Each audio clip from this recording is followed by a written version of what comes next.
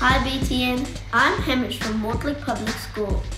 My question for you today is, how do creatures evolve over time? Thank you. Bye! So you're here to report a bunch of missing elephant tusks? Am I reading that right? That's correct, yes.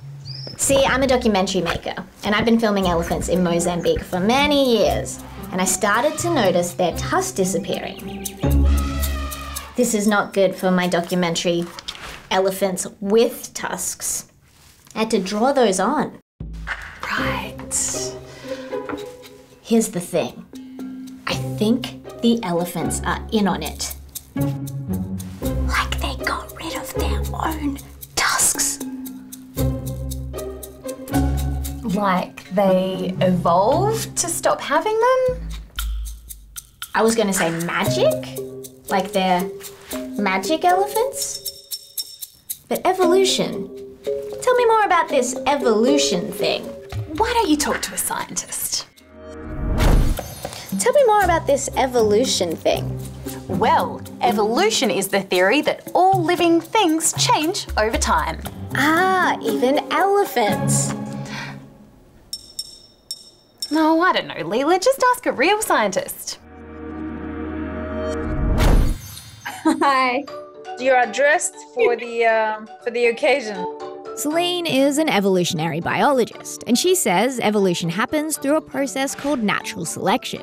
Evolution by natural selection means that you're adapting to your environment, huh? And then when this environment changes, then you change accordingly. Take giraffes. Not every giraffe has the exact same length of neck. Some have longer necks, some have shorter necks. And see if suddenly, through, let's say, climate change, that trees lose their leaves below 20 meters of tree heights, then that would mean that only the giraffes whose neck would be long enough to reach above 20 meters would be able to feed themselves, would be able to survive and therefore breed. But how does this explain the tusks?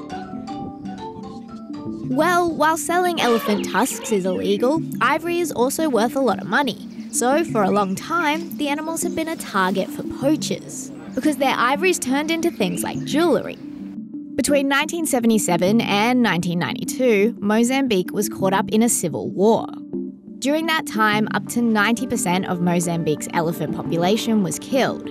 Both male and female African elephants typically have tusks. They're basically overgrown teeth.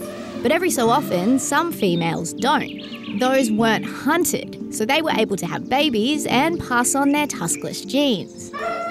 Now, they're a common sight. What's got people so shocked, though, is how quickly this evolution has happened.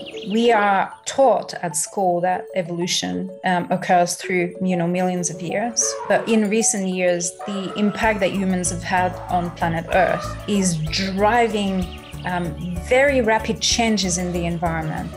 A tusk-free life, even if it protects you from poachers, isn't necessarily a good thing. Tusks help elephants defend themselves, strip tree bark for food, and dig holes for water. But there's another problem. While we can see the tuskless gene is passed on in female elephants, there aren't any tuskless males. Which could mean eventually females far outnumber males, and that's not good for their long-term survival either.